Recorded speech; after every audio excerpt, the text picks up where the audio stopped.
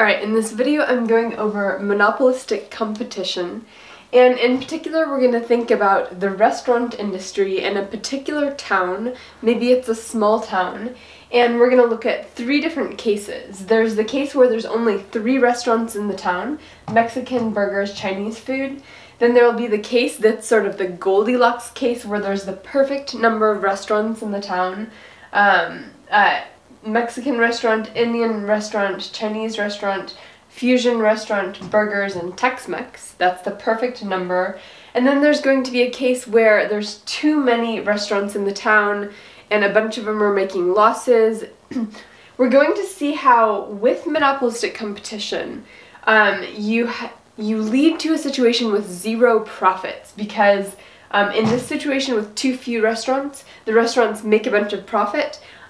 People get jealous of that profit, so they open their own restaurants to try to get some of that action, and that leads to more restaurants entering. And when we have too many restaurants, the companies, a lot of these are making a loss, so they exit the market, they go out of business until we end up with a situation with the right number of restaurants. Now, just to remind you, monopolistic competition has the characteristic that it has product differentiation, so each restaurant has a unique flavor. And has a little monopoly of its own. What differentiates monopolistic competition from monopoly, even though they actually use the same model, is the elasticity of demand. The elasticity of demand with monopolistic competition is more elastic because there are imperfect substitutes that people can go to. The Tex-Mex restaurant cannot raise their prices too high, because if they do, people will go have a burger or will go have Mexican instead. So let's get started, and just to remind you, each of these situations is going to have a representative firm that uses a monopoly model. So let's look at the top case first. Alright, we've just zoomed in on the top case. This is a situation where there's 3 restaurants in town, and this monopoly model will be for one representative firm in that industry. So it's going to have a demand curve, a marginal cost curve, and an average total cost curve. And when we think about the 3 situations I just outlined, the elasticity of demand will be most inelastic in this case. And I'm going to make it pretty inelastic just to show you the difference between the 3 graphs. So let me set that up. So here we have a monopoly model with a demand curve facing that monopoly, and this might be the Mexican restaurant in that industry. And it's got a marginal cost. We'll just let our marginal cost be fixed, which is like the marginal cost of the beans and the tortillas, etc. And we know there's an average total cost curve, but I'm going to wait till the end of each of these to add that, just so that we can drive home a point. But right now, let's solve our monopoly model using our golden rule. So let's remind ourselves what the golden rule of economics is. Marginal cost equals marginal benefit is the golden rule in economics. It's going to help us solve this model. So first we need to find out what our marginal benefit is, and of course in this situation it's profit maximization, so the benefit's revenue. So let's find the marginal revenue curve, which we've done in other videos. There we have our marginal revenue, and wherever marginal revenue equals marginal cost, that's going to give us our optimal quantity. And once we've found our optimal quantity, we will set the price as high as we possibly can at that quantity as this monopolist, and that's going to be up on the demand curve. So we've found our optimal quantity and optimal price for this monopolist Mexican restaurant operating in a monopolistic competition situation. And now we need to add our average total cost curve. Okay, I've added the average total cost curve, and of course, since our demand curve is really steep, really inelastic, our demand curve is going to go way up above our average total cost curve, because of course we're probably going to have a profit in this situation. So let's find our profit or loss box on this diagram.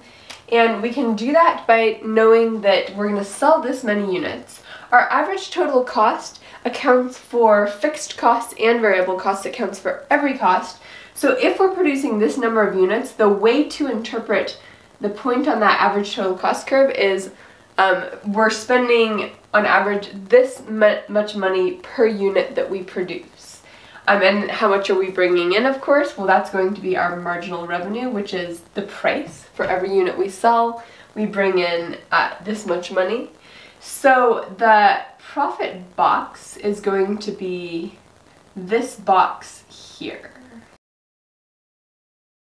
And again, the reason for that profit box is because we're selling this quantity. It's the quantity we're selling times how much are we making per unit that we sell, and that's going to be the price of that unit minus the cost of producing that particular unit, which is captured in the average total cost curve.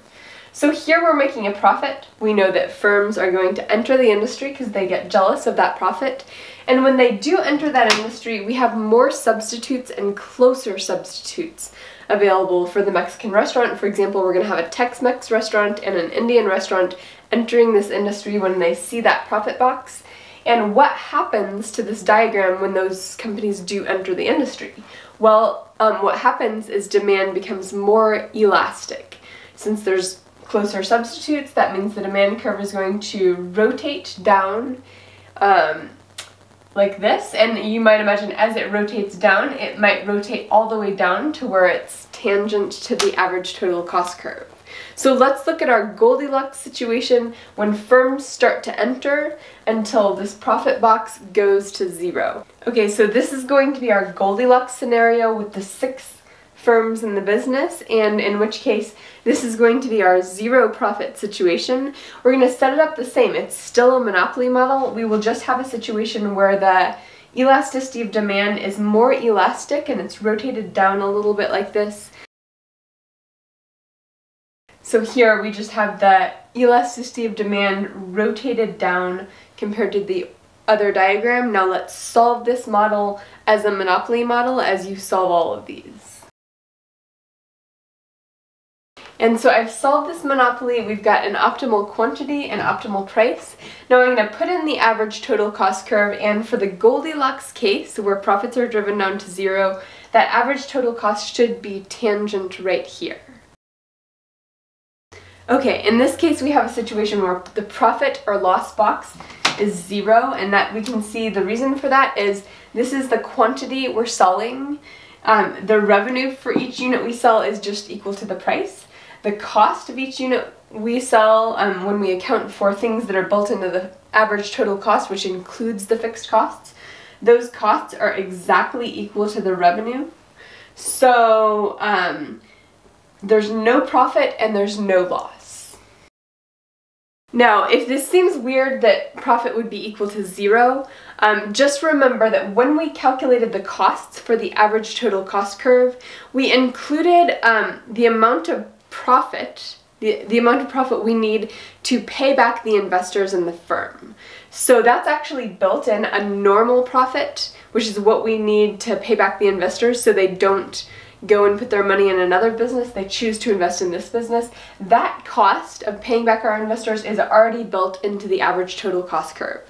So it's economic profits are 0, and that includes normal profits built into the cost structure of the firm. Alright, so now let's look at a situation where there's too many restaurants in this restaurant industry, and of course we're going to have a loss when we solve this. Now, of course, when we compare these two graphs, what should happen when a bunch more firms enter this industry is that elasticity of demand should become more elastic, so this thing should rotate down like this, and that's the way I'm going to draw it. So here we have a much flatter elasticity of demand, simply because there's a lot of substitutes available, and let's solve this model like we solve all monopoly models. Alright, so we've solved this monopoly model. Now let's add our average total cost curve. Now when we compare it to our old perfect Goldilocks case, we know that as firms entered, this demand curve rotated down, became more elastic. That means that the average total cost curve is going to be significantly above the demand curve. So let's draw that. So we've got our average total cost curve, and now we just need to find the profit or loss box. And since we have such an elastic demand curve, it's probably going to be a loss box. Now we just need to find it. So we know we're selling this many units, the revenue per unit is just equal to the price. The cost per unit is equal to this. So we know this amount, the distance between the cost and the revenue or the price, is the loss per unit that they sell. So there we have the loss box, in which case firms here are making a loss. Some of them will go out of business until we move back up to a situation that's closer to the Goldilocks case, where profits are zero, other than the profits that we're paying back our investors for investing rather than going to their next best option, their opportunity cost. So this is monopolistic competition. We've got our three cases: too many firms, too few firms, and just the right amount of firms in the Goldilocks case. And to remind you, we use a monopoly model for monopolistic competition, but there's free entry and exit, which leads to this zero profits in the long run situation. And of course, the elasticity of demand is going to be more elastic since there's substitutes in monopolistic competition, whereas there's not with monopoly.